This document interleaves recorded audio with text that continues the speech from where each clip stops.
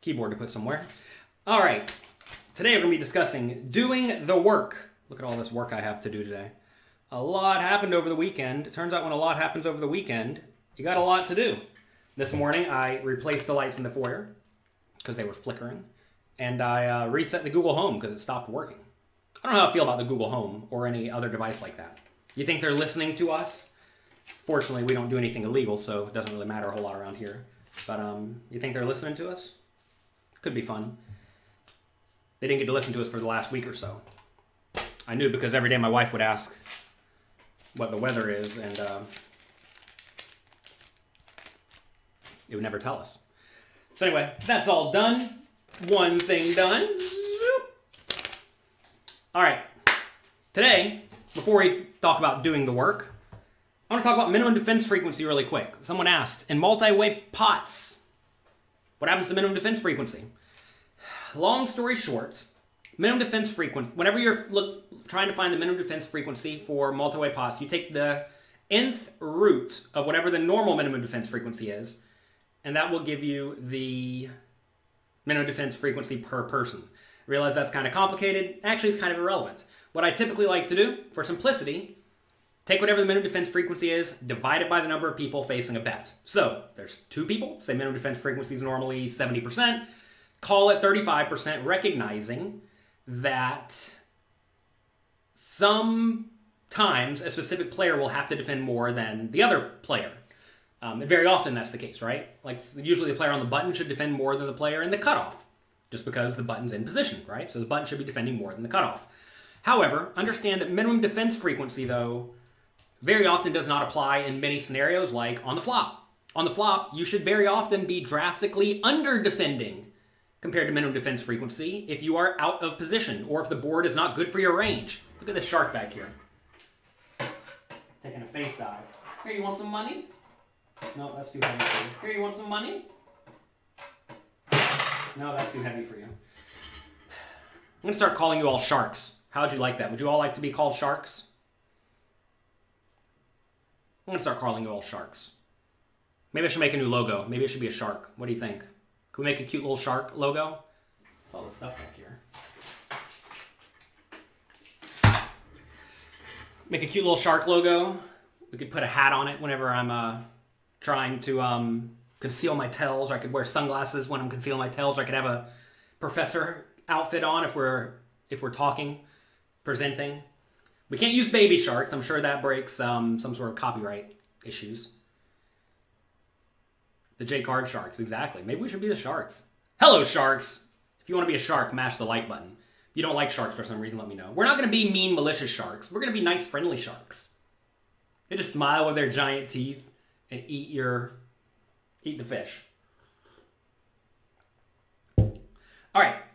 So that's how minimum defense frequency works multi-way. Take the nth root of the normal defense frequency amount, n being the number of people who are in the pot. But in reality, just divide the number, the minimum defense frequency number by the amount of people you have to act. That said, recognize that minimum defense frequency does not actually apply in most scenarios. Okay? We should be orcas because they eat sharks. Jason, that's a little bit too educated for most people. I don't think most people know sharks eat, or orcas eat sharks. You like sharks? It seems I swim with them often. Yeah, you don't want to be at the table with the sharks. Yeah, I like the shark from Nemo with the smile. No, see, like even that shark's too mean looking. Like that shark's supposed to be scary. I don't think you want to be a scary shark, because if you're a scary shark, no one wants to hang out with you. You want to be a nice, friendly shark that people want to hang out with. So yeah, make sure. Let me know about that. I don't know. We're considering. We'll make a mascot. We'll make a shark mascot, and you all will be the sharks. All right. Today, right after this, 10 a.m. Eastern Time for Poker Coaching Premium members, we have office hours happening right after this. 8 people. They're already selected for this time. They'll be able to call in live and ask me their questions. So if you like this show, if you want to do substantially more strategy in a show like this, check it out, pokercoaching.com/Halloween. We have a sale right now. You can get in for as little as $2 per day.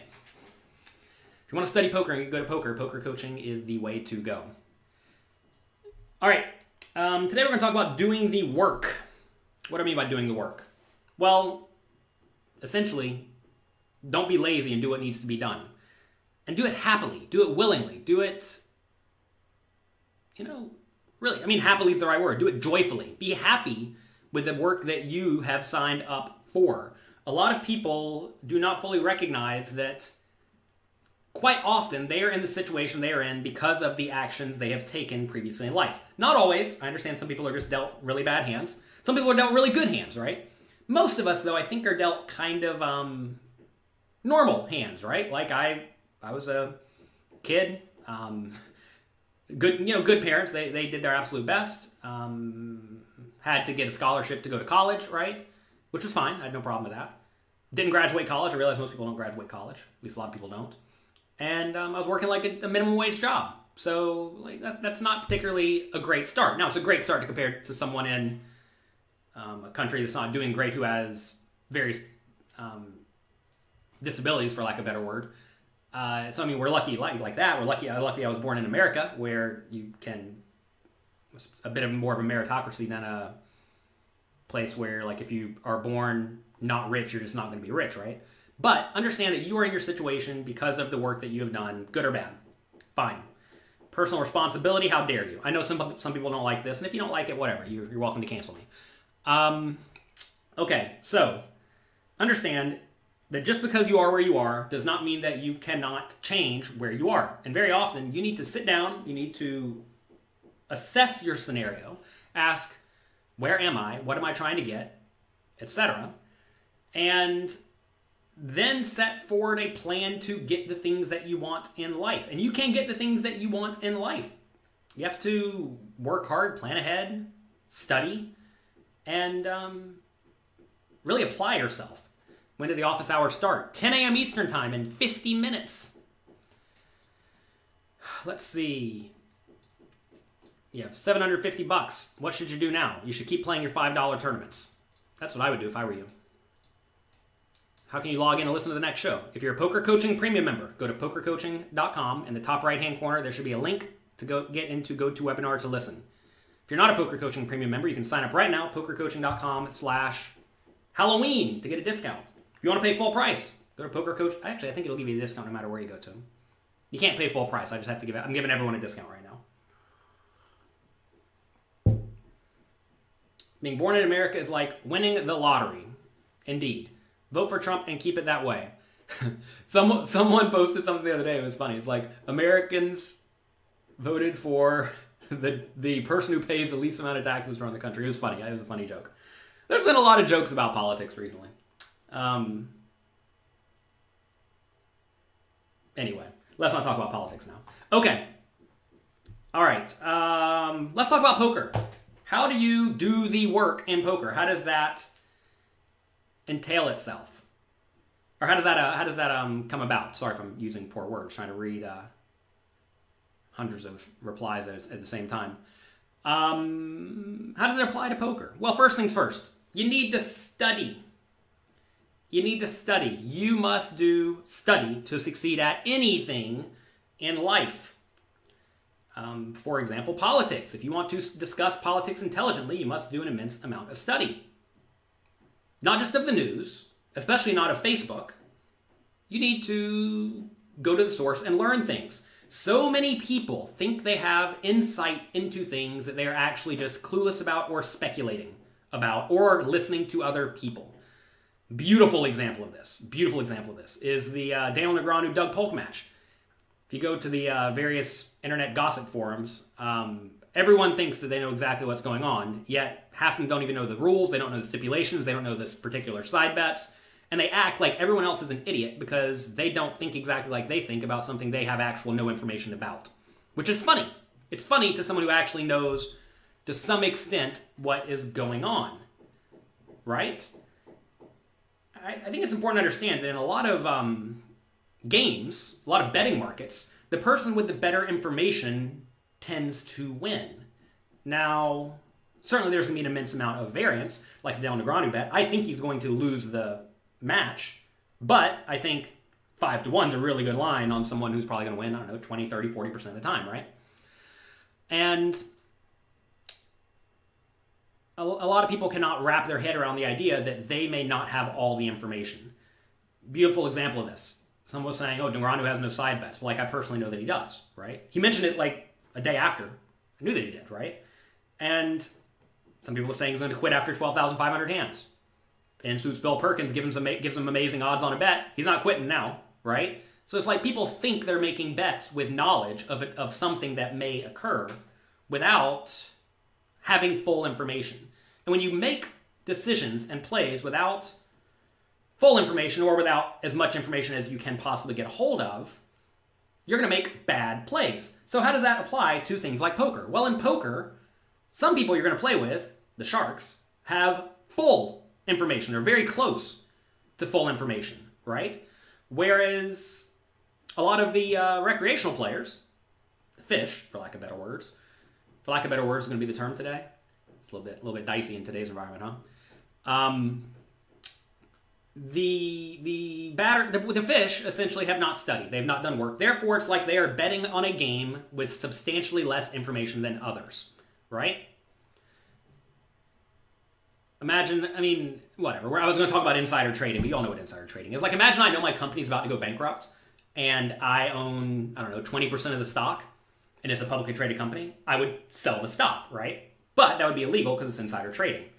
Now, the interesting thing is that in betting markets like sports betting or poker betting, you are rewarded for having better information / call it inside information, right? If I know how to, check raise the turn better than you do, that's part of the game. That's what I'm supposed to be doing, right? I'm rewarded for knowing that better than my opponents.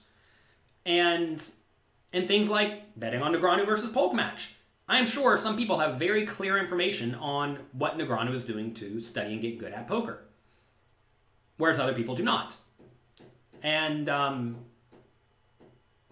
if you have good information and you know he's either doing a lot of preparation or almost no preparation, maybe he's getting loosey-goosey eating a sandwich. If he's getting loosey-goosey and eating a sandwich, then probably shouldn't be betting on him. You should be betting against him, right? But if he's in great shape, because he's beating the best players in the world, then, you're in great shape, right? So it's important to understand that if you don't have that information, you're just guessing. You're speculating. And therefore, if you're guessing and speculating, your opinion should not actually matter all that much. So many people think that their opinion, their thoughts about something matters immensely, whereas in reality, their opinion is formed not by actual information they have learned, but by what they think, what they speculate. And this is why a lot of people lose at poker. They have not done the first thing you need to do to succeed at poker, which is to study poker immensely. You must study poker immensely. And if you don't study poker immensely, you're going to lose. So that's part one of do the work. You got to do the study. If you don't do the study, you don't do the research, you're guessing. Now, you can sometimes sidestep research with data, but most people don't know how to make good use of data either. Like Negreanu Polk match, right? There's not really a whole lot of data on things like this in particular, where you have a challenge with someone who doesn't really play heads up against someone who does play heads up, and you don't know the motivation of the player who doesn't play heads up, right? So, like, data doesn't necessarily apply here. I know you can run all sorts of simulations, like I did in my video on YouTube, right?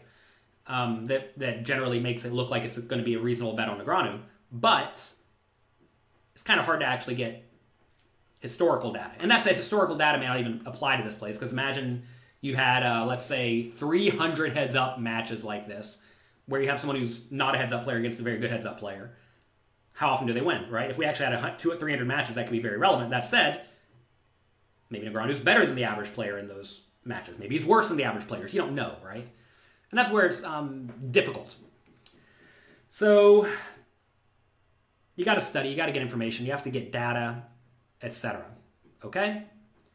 Next, you got to put in volume. If you're a poker player, you must put in volume. You have to actually sit down and you have to actually play poker, right?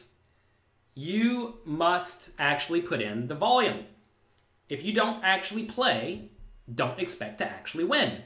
Imagine you studied a lot and you were the best theoretical player in the world, but you never actually showed up to play. This would be like Federer, the tennis player. It'd be like him practicing a ton, getting in great shape, and then never going to actually play a tennis tournament.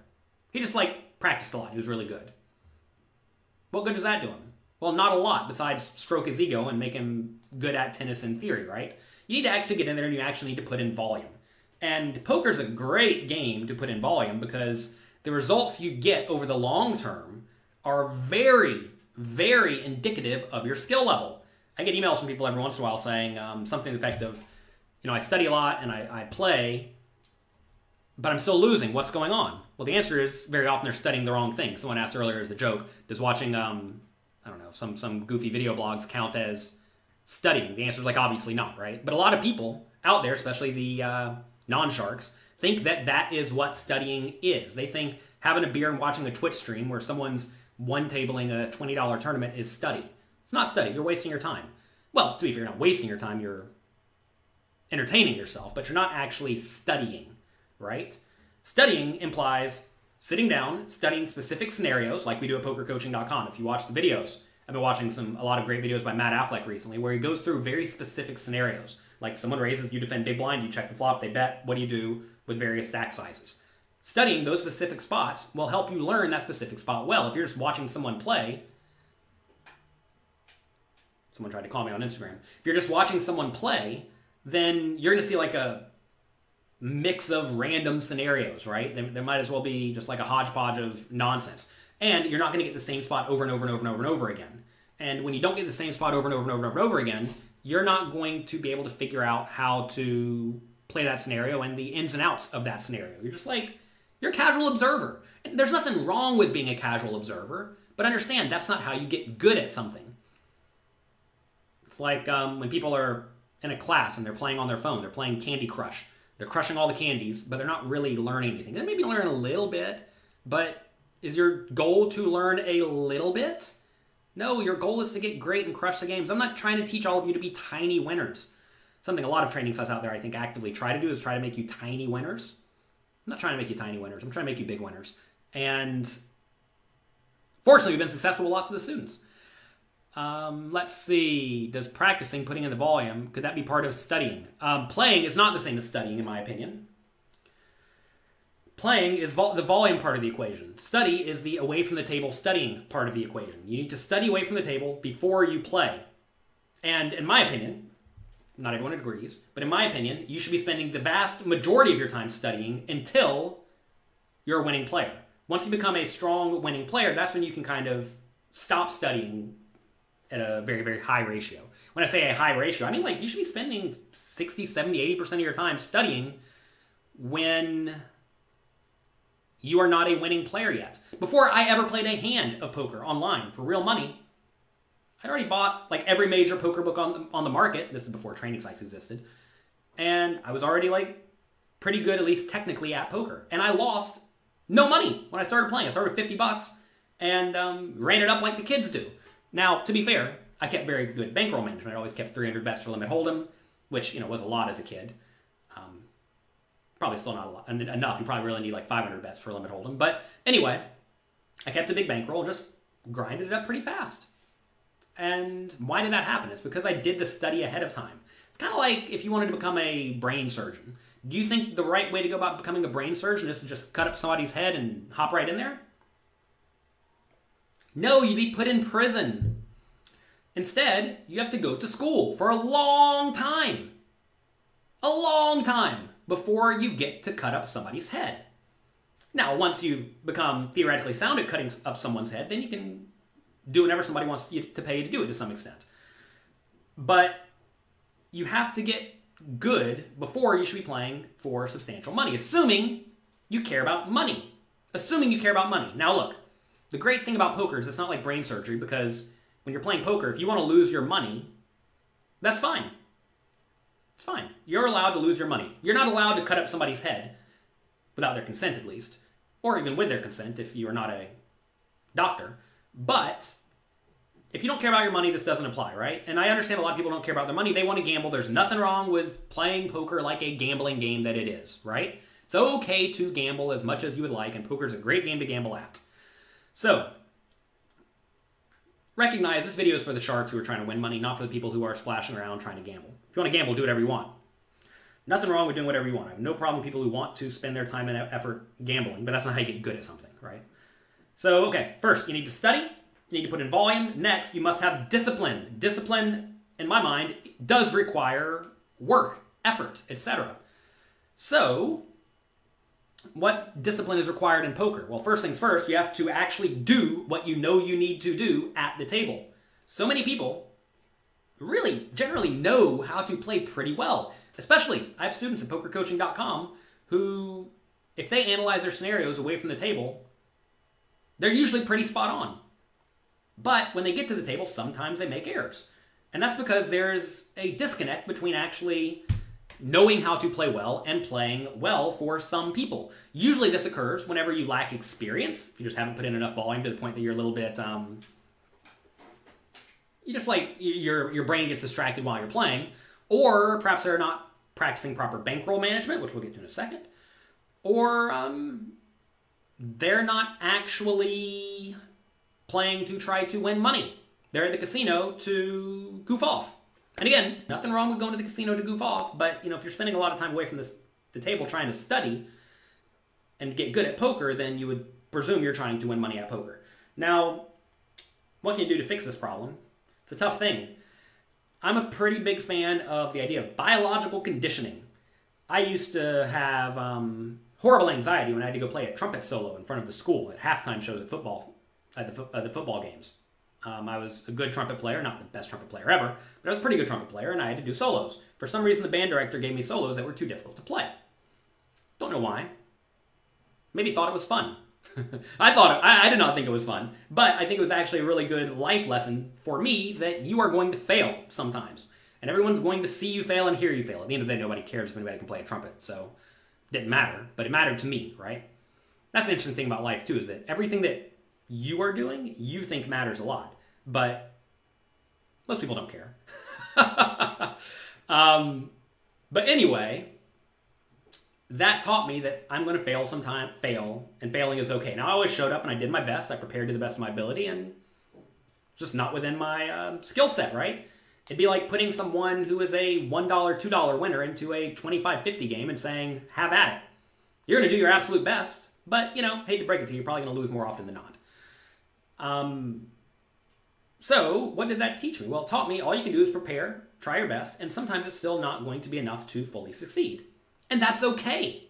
That is okay. Continue practicing, continue studying, continue getting better. And you also have to ask, is this what I want to be doing with my time? But anyway, you must have discipline to do the right things.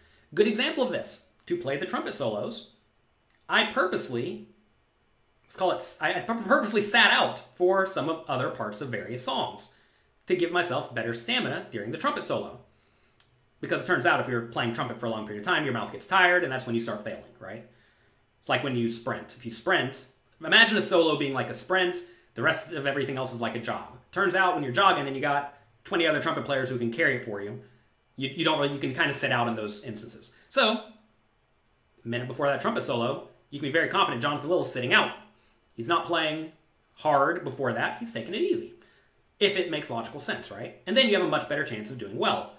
This is equivalent to not grinding all the time and being burnt out, especially right before a big game. Like, for example, whenever I'm going to go play a major poker tournament series, I will basically never play the day before the main event if it's not a substantial tournament itself. Like, imagine there's a $10,000 buy-in tournament, and then the day before it there's, I don't know, a good value $1,000 satellite. Very often I'll just skip it, because the value on the satellites, let's say $500. Let's say I have to play for 8 hours to win $500. First things first, that's not all that great of a win rate to begin with. I don't know, call it $70 an hour, $100 an hour, whatever, call it whatever it is. Do I want to sit there for 8 hours for $100 an hour? And the answer is probably not, given I could relax, chill, study, not experience variance, not do anything to like subconsciously mess up my mindset. And understand, like, I think I have really good mindset compared to most players, yet I still am trying to protect it to the best of my ability, right? Like when I was playing trumpet, I had better stamina than every other trumpet player in the school, but wasn't quite good enough. So I recognized it, right? Does this show count as studying? This is part of studying, but this is not fully in-depth studying. I would definitely recommend you study the material at PokerCoaching.com. Again, check out PokerCoaching.com/Halloween. You want to come in and say hi? Come in. Here's my wife, Amy. Do you think watching her talk about life and poker, does this count as studying? Do you think this counts as studying? Yes. Yes, Amy thinks this counts as studying. This is why she is not a shark. We're gonna start calling everybody sharks. I want to be a shark. Okay, good. I'd love to be a shark. Hi, little sharks. We can't say baby sharks because that's copyright. Not being Can't say sharks, baby sharks. Little sharks. Yes. Sharks in training. Sharkawans. Sharkawans? No, that's almost certainly copyrighted too. I'm sure Star Wars has everything on the lockdown unless you're playing on ACR and they steal Yoda. But they have a Yoda avatar. Not allowed. Not allowed. Hi, Sharkawans. Hi, Sharkawans. How are you? So yeah, what are you doing? I'm getting ready. Bye-bye. You gotta go work? Yeah. Holla, don't follow. Nobody knows what that means, Jonathan. Okay. Little sharks. Do. Yeah. You think we can still make as much money today as you could 20 years ago? No.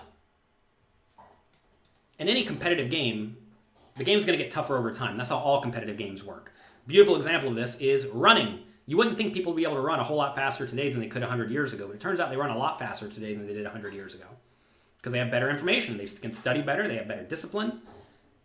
All games that have any amount of money attached to them or any amount of incentive attached to them, doesn't have to be money, right? There's plenty of games people play for effectively no money. All games get tougher over time, that's part of it. All right, next. Let's see. So that's poker. Look, the idea of doing the work at poker is study. You have to study. You have to put in volume, and you must have discipline. One more thing about discipline. You have to keep a proper bankroll. You must keep a proper bankroll, right? If you don't have the discipline to play within your means, you're running the risk of going broke. For running, people have better materials. Yeah, like shoes, tracks, better coaches, better data. Sounds a lot like poker, right? With poker, you have higher caliber computers. You have coaches. You have training sites. You have solvers. You have loads of data. You have better information is what it amounts to, right? You have lots and lots of better information. What high-level study plan do you suggest? Easy thing to do to get started. Go to pokercoaching.com/Halloween, sign up for a premium membership. If you're a cash game player, go through the cash game challenge and the cash game masterclass. If you're a tournament player, go through the 30-day tournament preparation challenge. That's going to get you ready to go right off the bat. I also have a giant tournament course launching at the end of November that will be everything you need.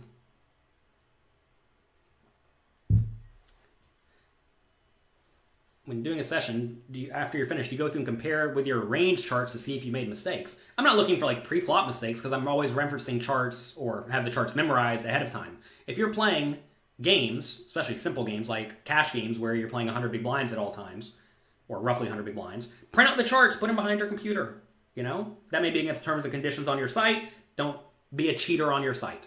But you sure better not be making basic mistakes like using wrong pre-flop ranges. If you're using wrong pre-flop ranges, you're screwing up. Go to pokercoaching.com, go to the tool section, click on downloadable charts.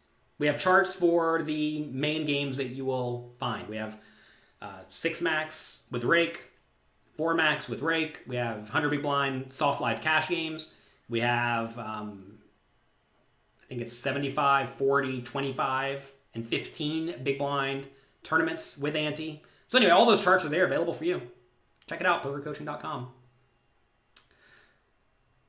Is there an alternative to Poker Coaching Premium because you have no money? Listen, even if you're playing micro stakes, you need to spend some time and effort getting good at poker. Sounds like that's what you want to do. Go to pokercoaching.com, sign up for a free membership. There you can try out the site, see everything we have to offer. Also, go to my YouTube. We have loads of content on YouTube. Some of it actually came from Poker Coaching Premium. So go to YouTube, search whatever you want, and you'll find it. Let's talk about self-improvement. So we talked about poker, how to do the work in poker. Now let's talk about improving yourself. It's important to improve yourself because you are one of the main assets in your life that you have under your control, right? Don't worry about others. Don't worry about various games. Work is on getting yourself better. First things first, get rid of nonsense. A lot of people have nonsense in their life. And I would actually recommend every month or so, you have a little check-in with yourself where you ask yourself, do I have nonsense in my life? Want me to tell you some nonsense I pruned out recently? Some of you are going to find this stupid. Mario Kart on my phone. Turns out I was spending about 20 minutes a day playing Mario Kart, usually in 1 minute bursts when I was waiting in line, etc., etc. But what good does playing Mario Kart on my phone do me? Literally nothing. Literally nothing. Sure, maybe it's fun, maybe it's entertaining, but do I really need that? Shouldn't I be playing some, shouldn't I be like going through the poker coaching charts and studying and testing myself, looking at various scenarios like that instead in my 1 minute of free time? Like, obviously, right? Why do I care about playing Mario Kart when I could be getting better at my actual main skills, right? So that's some nonsense in my life that I have to cut out. And I'm pretty sure that most of you have a lot of nonsense in your life.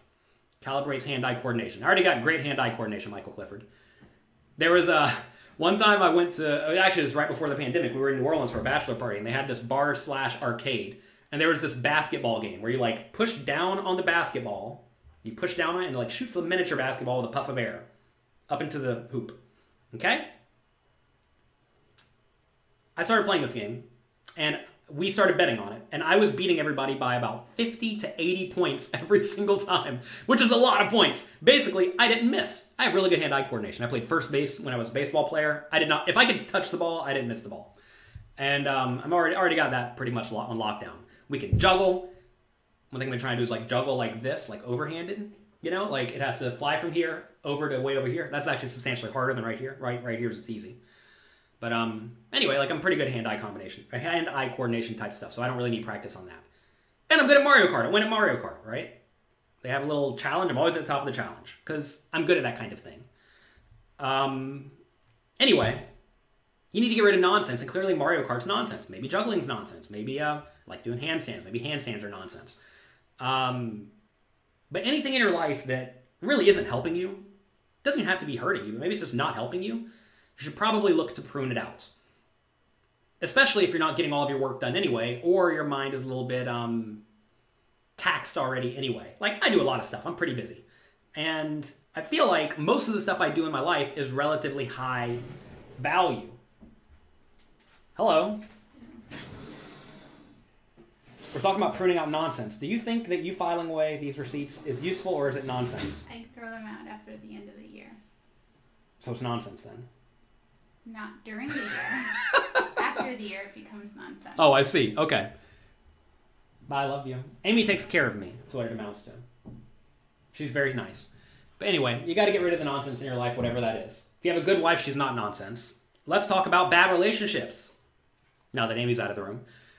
If you have bad relationships in your life, I hate to break it to you, it's probably not good. It's probably not building you up. If your relationship is not making you better and making your partner better, it's probably not optimal for you. A lot of people are in relationships that are, it's going to sound bad, they're just there. It's kind of like a roommate, right? And I understand that's maybe what some people want out of relationships, but you can probably do better. And a lot of people feel very, let's call it pot committed when it comes to relationships. They essentially meet someone, get in a serious relationship. They prefer to not break up with them and find somebody else because that's a big pain. Maybe they think they can't do any better. But if you're in a bad relationship, you should probably at least discuss with your partner how do they feel. You should ask, maybe they feel the same. Maybe they feel like you are. They're kind of pot committed. Hate to break it to you, if you're both pot committed, maybe you're not actually pot committed. Now, it gets way more difficult once you have moved in together, once you got married, once you've had a dog, once you've had children, right? And I understand some people are in tough spots, but to some extent, as long as you and your partner are reasonable, you can probably make splitting up work within reason. You can have bad friends, right? A lot of people have bad friends. Some people have friends who they've been friends with for forever. They love to go out drinking. They love to go out drinking Monday, Tuesday, Thursday, Saturday, and Sunday. And you want to go out with them a lot of the time, or at least sometimes. hate to break it to you, you probably don't want to be going out Monday, Tuesday, Thursday, Friday, and Saturday to go drinking because it's not good for you. It's not beneficial for your work, right? And I'm not going to say to totally cut these people out, especially if you have a great time with them, but moderation is important on things that are fun but perhaps detrimental, right? Let's see. So you're all typing in a bunch of things. Why does it never answer your questions here? Well, Adam Smith, this is a recording. I recorded this a while back, so I don't answer your questions because I don't see them whenever you post them. This is a recording. Have you heard of the 5-second method? It's a method method to motivate you for things. No, I don't have a problem with procrastination. Do you play Warzone? I don't play much of anything.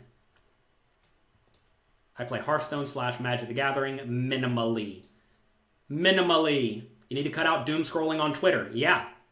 Scrolling on Twitter is nonsense. Scrolling on Facebook's nonsense, right? Which of my 2 books is better for pure cash games? Jonathan Little on Live No Limit Cash Games, Volume 1 and 2. How about that? Let's see. Charts are printed on the wall. Good job, good work. Oh, all of you like my comedy. If you like my comedy, click like, click subscribe. Should you ask the villain in the 4-bet pot on the turn? What are you asking, Michael? Michael, I don't know what you're saying. Hope you're having a great day. He has around 10 questions per second. How about you join the poker coaching study session on Discord? Yeah, we do a study sessions on Discord. Make sure you check that out. Louis Philippe's in charge of it. He does great work. You're live but not live? That was a joke, Michael. That was a joke. All right. Lots of gullible folks in the chat. Lots of gullible folks in the world. All right. Okay. Self-improvement. What else? Get rid of useless hobbies. Get out of bad relationships. And generally, make yourself stronger, smarter, more sane, right? Try to get in decent physical shape. I'm not going to say you have to be in super great shape, but you should probably be decent to the point that you can get around, right? Maybe you should start studying other things or finding some hobby that makes you more educated at the same time. Like playing Mario Kart doesn't really help you. But maybe learning a foreign language does, right? Maybe that's helpful and beneficial to you, right? Let's see.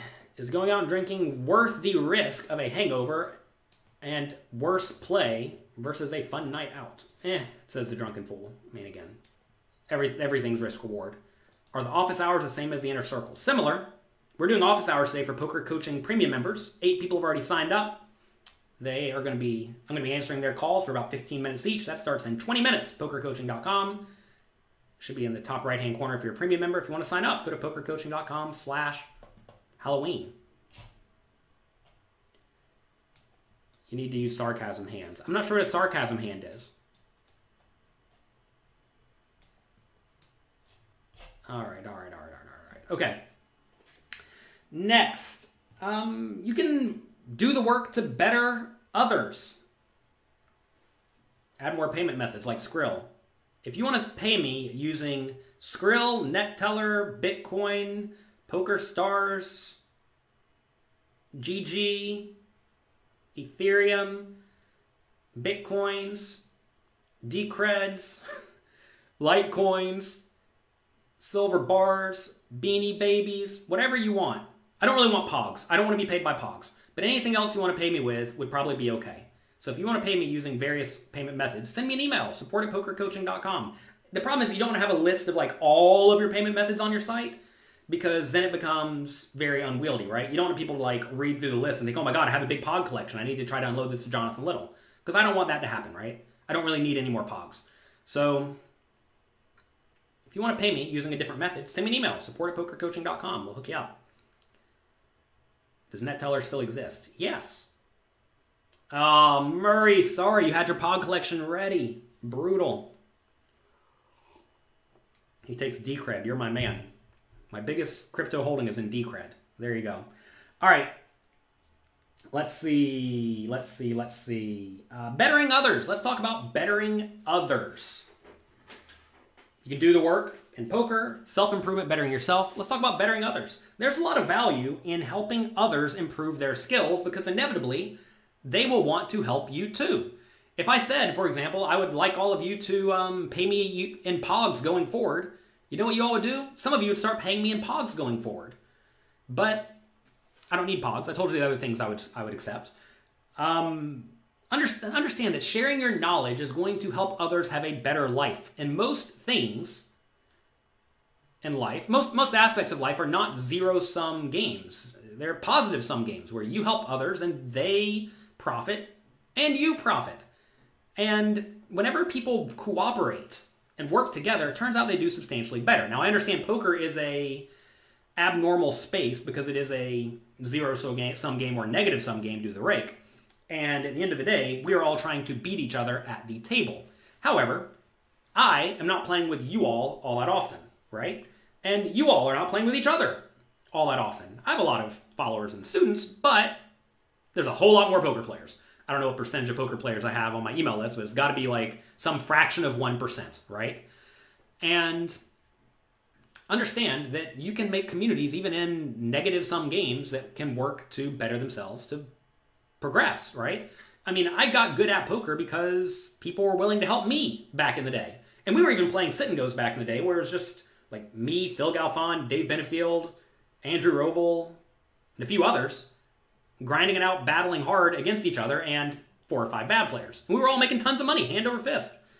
And we were all working together to improve our skills, right? And that was like, I don't know, the most cannibalistic environment, and we still all prospered. And you can prosper too in many, many other aspects of life, including poker. So, I mean, make study groups, learn with friends, sign up to pokercoaching.com, get a discount, pokercoaching.com/Halloween right now. Sale ends today. Better make use of it. Join the study group. Louis Philippe runs a great study group for poker coaching members. Go to pokercoaching.com, click the community tab, go to Discord, and go into the study group thread. So there you go. Teaching others is one of the best ways to learn unconscious competence. It's very important to understand that most of the money and improvements you're going to make at something is not because you're learning the various small corner cases. It's because you know the fundamentals better than everybody else. Someone asked earlier, do you go back and like try to find spots where you messed up according to the pre-flop chart? It's like, no, if you're messing up according to the pre-flop chart, you're not taking it seriously to begin with. And if you're not taking it seriously to begin with, hate to break it to you, you're probably not going to succeed. Aren't we just trying to find ways to break even? No, we're trying to find ways to crush the game. We discussed this earlier, Steve. I'm not trying to teach people to break even or win a tiny amount like a lot of other training sites are doing. We're trying to teach people to crush the games. How often should you experiment and try new things? That's an interesting question. I don't actually do a ton of experimenting. I let other people do the experimenting for me. Fortunately, I have loads and loads of data that comes from studying and learning from a lot of other players who have the data and are happy to share it with me. And that allows me to tell you all what works and what doesn't work. I mean, I have multiple videos on pokercoaching.com of current exploitative plays that are working well today. And I mean, that's just there for the students, right? Because I understand that you all want real-time exploits based on loads and loads of stats. Very, very solid one, for example. Say under the gun raises, someone calls, we're in the big blind with queen-jack offsuit. The logical play here is to call. Turns out calling is way better than folding, right? But in the small and medium stakes games, 3-betting is often way better than calling. You actually profit a decent amount by 3-betting, assuming the under-the-gun player is not tight when you're playing like 40, 50 big blinds deep. But almost no one does it. And you would probably not find that play without either experimenting a lot or getting loads of data. The problem with you experimenting is you're not going to put in very much volume here, right? But if I have 1,000 students and I tell 100 of them to do it, and maybe they lose a little bit of money, maybe they make some money, who knows? But they come back and they report to me that, hey, we made more money this way. Now we have more of the students do it. Then we have everybody doing it. Next thing you know, we know definitively that this play is better than the other play. It's not the GTO play, but it's an exploit that works, right? So the problem with experimenting is that the information you get back in return is usually not all that relevant because you have a tiny sample, but data is very, very useful. All right, I have to go. When you do the work, make sure you enjoy life. Make sure you enjoy life, okay? If you're doing work you don't particularly love, you should probably find new work. Because at the end of the day, we don't have a whole lot of time on this earth. And if you're not enjoying yourself, if you're not bettering others, bettering yourself, having a great time, you're probably not doing the right thing for you. So, study your past, study the things that you love doing, study the things that you want to be doing, and get in there and do it. In your free time, get in there, learn, study, and do it. All right? Enjoy yourself. Make the most of your opportunity, because time's always running out. Have a great day. Enjoy yourselves. Again, I'm going to be going live for the next 2 hours, answering questions at pokercoaching.com/premium. We have a office hours show where people are going to be able to call in and ask me questions live in real time. So check it out, pokercoaching.com, top right-hand corner of your dashboard if you're a premium member. Click on that link. Get right in there. I'll see y'all there very soon. If you like this show, click like, click subscribe. Have a great week. It's Monday. Make the most of this week. It's going to be an exciting one, I can already tell.